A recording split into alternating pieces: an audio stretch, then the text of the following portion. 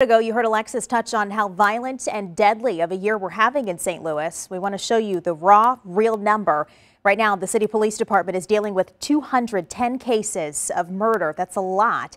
And now we want you to look at this next troubling number. As of tonight, 155 of those cases are wide open, unsolved, killers walking free. Part of the problem, witnesses are not willing to take the risk in coming forward. We want to get you over to Ashley Lincoln, who's looking into a new plan that hopefully will change that. Ashley.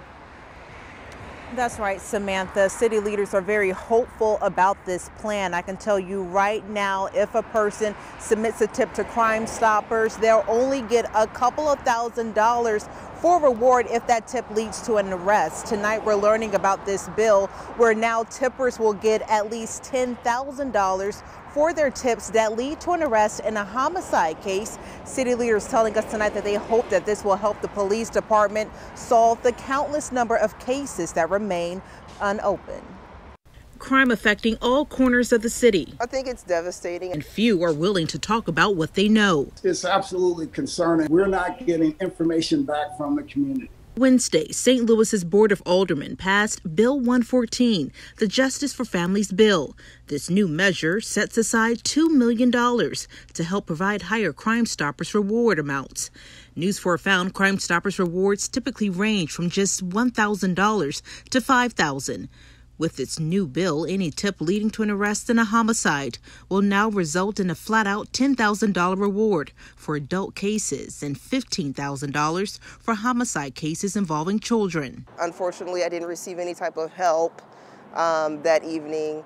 I did lay outside for about 6.5 hours. Sierra Norman was nearly a murder victim. In 2019, she was shot several times outside of a market on Natural Bridge in the city. The night I was shot, there were people in that store that can solve that crime. Her case is one of hundreds of felony cases that remain open. Alderman President Lewis Reed has hope that this new Crime Stoppers money closes cases and cuts the crime epidemic. It will absolutely have an effect downstream on lower level crimes. So far, 2020 is one of the most violent years on record.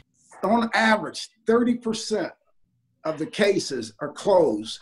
So 70% of those cases, those murder cases, are left open year over year. The city is getting the extra Crime Stoppers money by tapping into the emergency reserve to fund this. The great thing about a program like this is that you pay as you go. If people call in and give us leads, then we happen to run through that $2 million, that actually would be a good thing, because if we spend $2 million, that means we have closed a whole lot of unsolved murders in the city of St. Louis.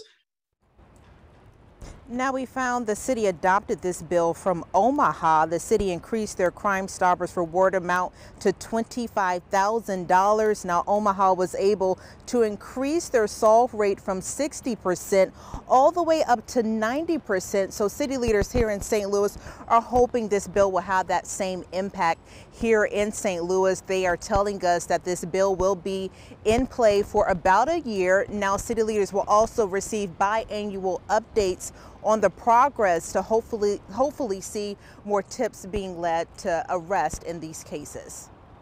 All right, Ashley Lincoln live for us tonight. Good information there, Ashley. Thank you. If you have a crime tip, you can call Crime Stoppers. That number is 866-371-TIPS.